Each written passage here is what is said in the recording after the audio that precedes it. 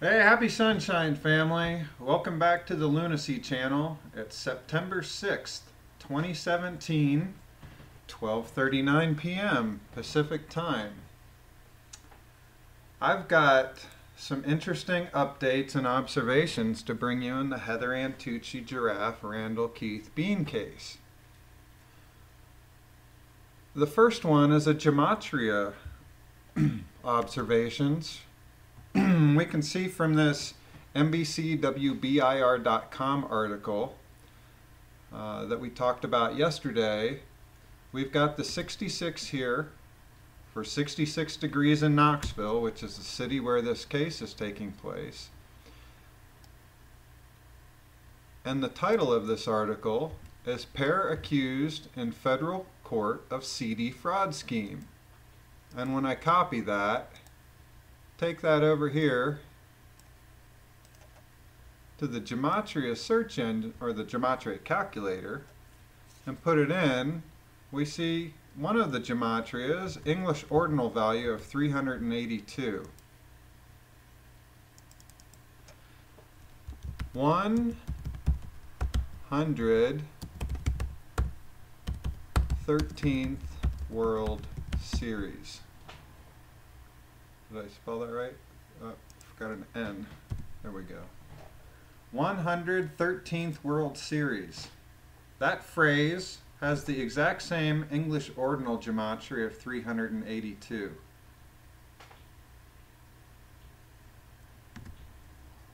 Pair accused in federal court of CD fraud scheme, 382. 113th World Series, 382.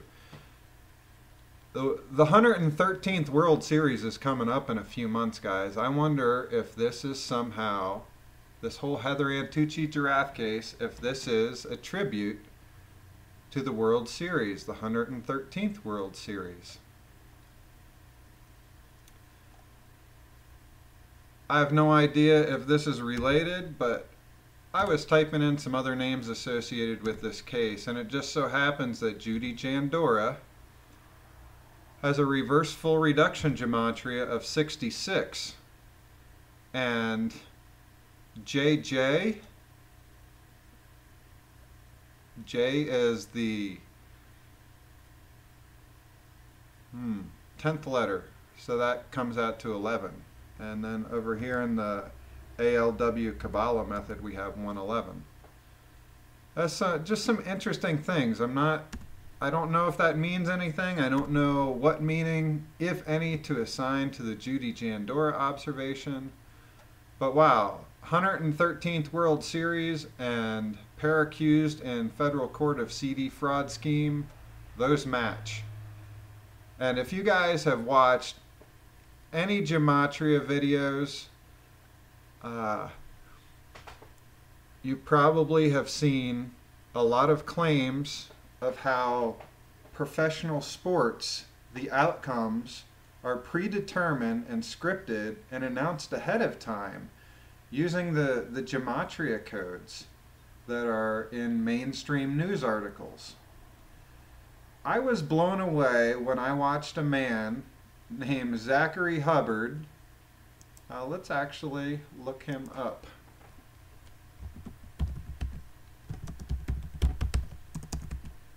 Zachary Hubbard, it was the Cubs World Series. There we go. This guy was, yeah, Zachary Hubbard had his channel taken down, and the original videos were lost. I wonder if this looks like it might be a mirror. No, this is the Royals and the Mets.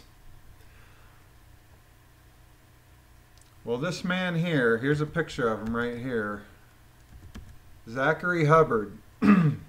I was following his channel, and last baseball season, this is in spring training.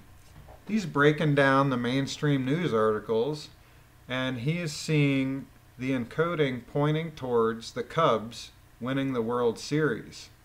And it was back in spring training that Zachary K. Hubbard noticed that, hey, if the World Series goes to a game 11, or sorry, a game 7, that's going to end on November 2nd. That's when that 7th game would be scheduled for. November 2nd is 11 month and 2 for the day, or 112, or 112. That corresponded to the 112th World Series. The previous year, the 111th World Series, that went to a Game 7 ending on the 1st of November, or 11-1. 11-1 for the 111th World Series, 11-2 for the 112th World Series, and this man right here, Zachary K. Hubbard, he announced to the world on his YouTube channel back in spring training of last season that the Cubs were going to break the curse of the Billy Goat and they were going to go to the World Series and they were going to win it in Game 7 on November 2nd. And all of that happened.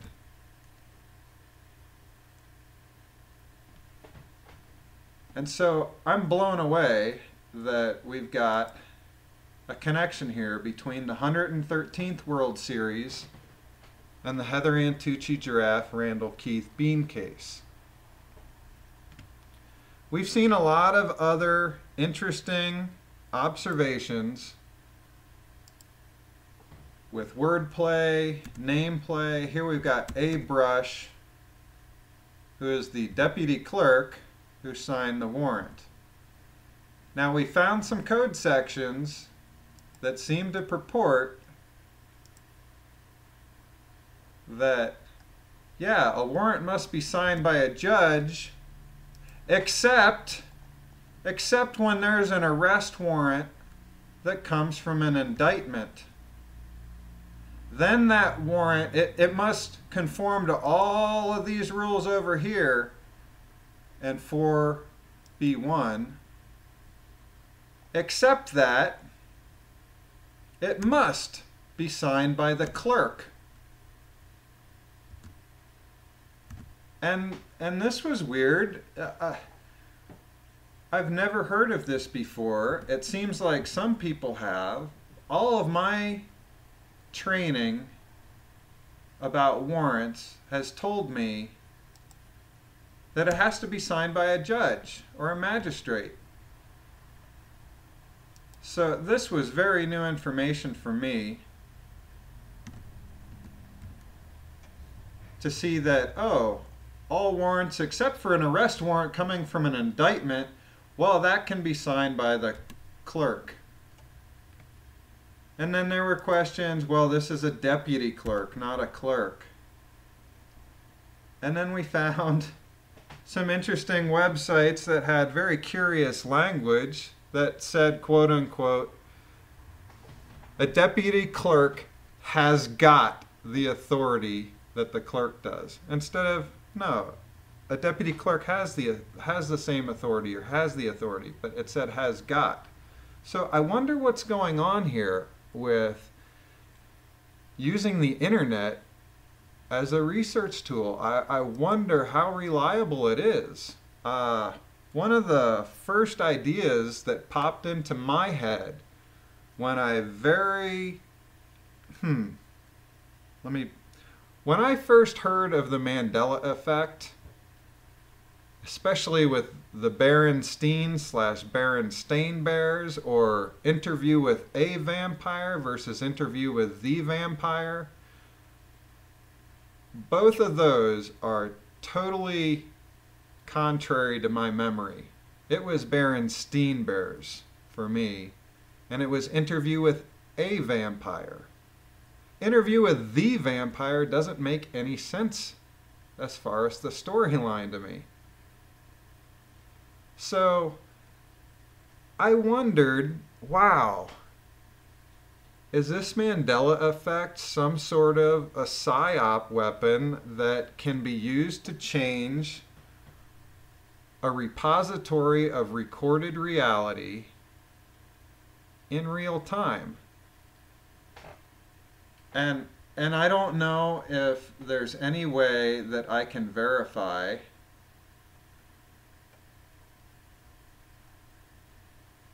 just using the internet here, if this law here, we're talking 9B1 that says that it must be signed by a clerk. I mean, this is federal court here. It's the only time when you're going to have grand juries and indictments is in federal court.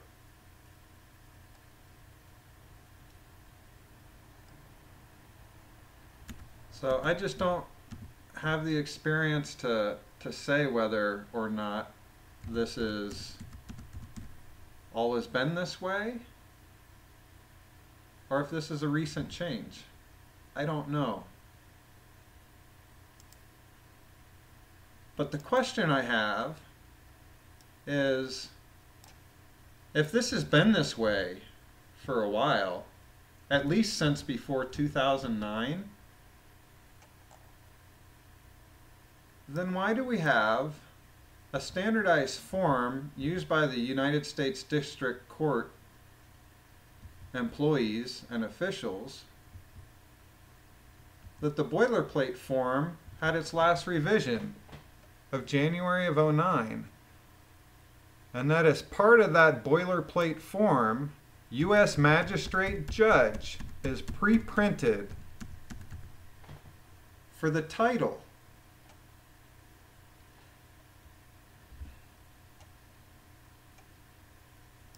Rule 9B1, it says it must be signed by the clerk. There's no mention of a judge in here. This makes it sound like, wow, if a judge signs a warrant coming from an indictment, that's invalid.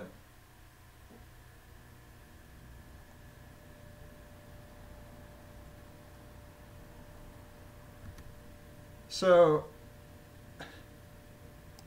an extension question is a judge even allowed to sign a warrant that comes off in an indictment, a grand jury indictment?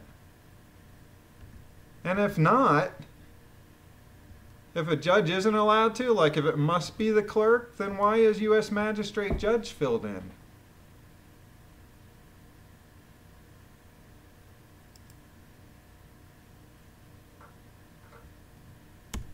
So I have a hard time reconciling that. These are the kind of questions that pop up that really make me feel like there's a lot of funny business going on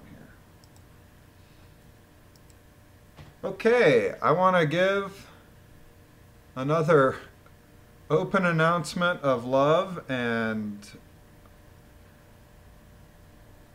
kudos to the same person who wrote the letter to WBIR, making some observations and asking questions. Hey, who wrote this article? The same person has written a letter to the Association of Certified Fraud Examiners Knoxville chapter. And I'm going to read that to you. Greetings. I'm reaching out to you today in hopes of clarifying some questions I have concerning one of your previous key speakers from your April 2015 monthly meeting.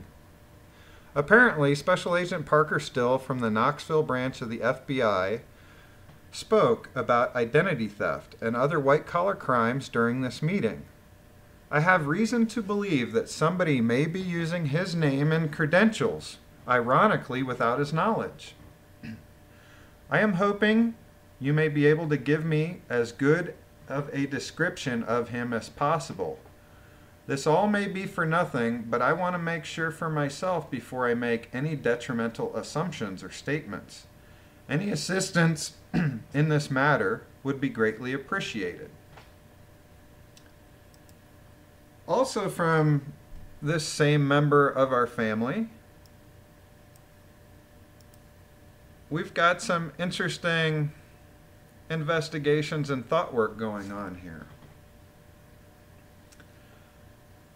I just paid for a relatively non-helpful background check on Parker Steill. Feel free to use any of this information that may be pertinent. Also, I called the JAG School in Charlottesville, Virginia, and confirmed what I thought. They were unable to give me any information about any past graduates. Part of the reason is because they don't know who I am, and the other item I would have to have is Parker's Social Security number. How ironic. Not to mention a written reason why I was searching for this particular person's information. One item I came to discover, which I was unaware of, is that people who attend JAG school already have to be licensed and have passed a bar exam before admittance. I was under the impression that JAG was like a military law school. Apparently, you have to have an undergraduate take the law school admissions test, or LSATs, and attend an ABA-approved law school, except for California. On a side note, I think Wisconsin and New Hampshire allow the practice of law in the state without passing a bar, from what I understand.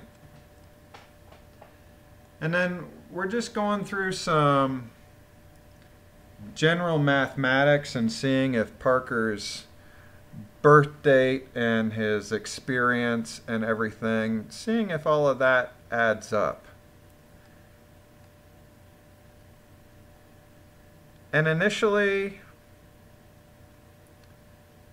well, we found two different possible ways to add things up, and we're not sure which way is the proper way. One seems to correspond with his testimony, and the other one's leaving us. Wow, he didn't have enough time to cram all this into this time period, and we're just not sure. But I'm going to read you both scenarios. So if Parker was born in 1978, then he would have had to attend college somewhere approximately 97-98 to 2001-2002, roughly, given he went right into college and was there for 4 years. Then he would have had to attend the ABA accredited law school for at least 3 years, so this is 0405-ish. Once completed, he would have had to spend a minimum of 4 years in the military, which would have put him discharged from active duty at about 08-09. Then there is the 7.5 years of practicing law, about, 2015-2016. And then 5 years at Knoxville FBI Field Office. This takes us to 2020 or 2021. Maybe we found a discrepancy here. Does anyone have a photo of Parker? I could certainly believe the others could piece together a quick background for his character in this drama with real names and information, but I would need to see photo identities of him and witnesses who can verify he attended law school and military JAG.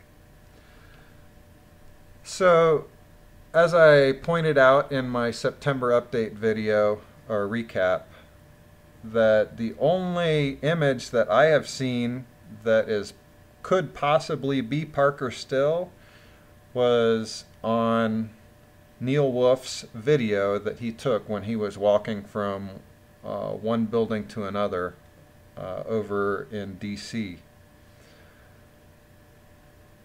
It was a bald man, and well, let's see, I think I may still have that video still up. Let's see. There we go, guys. This is the only photo that we really have that it's not verified yet if this is Parker Steill, but this is our best visual evidence of the man that Neil Wolf thinks is Parker Steill, and that's the best that we can do. So if anybody's got a photograph out there, if anybody knows Parker Steill, apparently he's got a whole lot of addresses all throughout Mississippi. I know there's other people that have been looking into the Mississippi side of this, and they're coming up empty. All right. I've added another file. It's the detention hearing transcript from Knoxville, Tennessee on August 29th. That's in my publicly shared HATJ folder. The source of this was Terran Cognito's blogspot, And he's redacted some of the personally identifying information for, where does he say it? He's redacted the address and phone number of Heather's host. So that's another transcript that we can put in line and make some more observations from. So I'm not sure if I were to draw an imaginary line around the entire experience of HATJ and where it's connected in, I'm just not sure how big of a loop I would have to draw. We've got some strange things with the names like Parker Steill, Park Her Steill. Does that mean Park Heather Ann Tucci-Jarraf Steill? Giraffe, J-A-R-R-A-F, sounds a lot like the animal giraffe, which has a very long neck. Is Heather sticking her neck out? We've got this character that's been associated with Heather Ann Tucci-Jarraf and RKB, Harvey Dent. And that's also a name from a Batman movie of a character who turned into the villain Two-Face. And we see a lot of drama going on right now that seems to be centered around Harvey Dent. We've got the name A Brush. Like, are we brushing off a warrant here? And then even Tucci, T-U-C-C-I.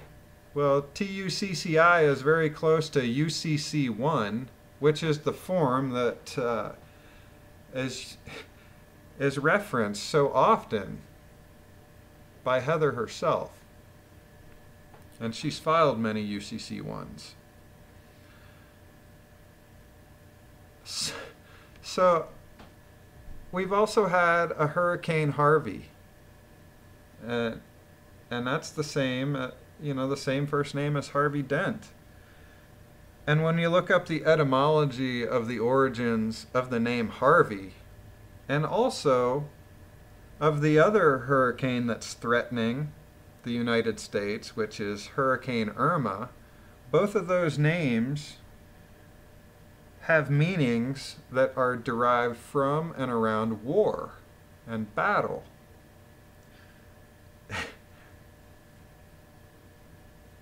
I'm just not sure exactly what all these observations mean, but there's some interesting nonlinear logical connections that are taking some major events going on in the now moment and tying them together in a way that's leaving me scratching my head.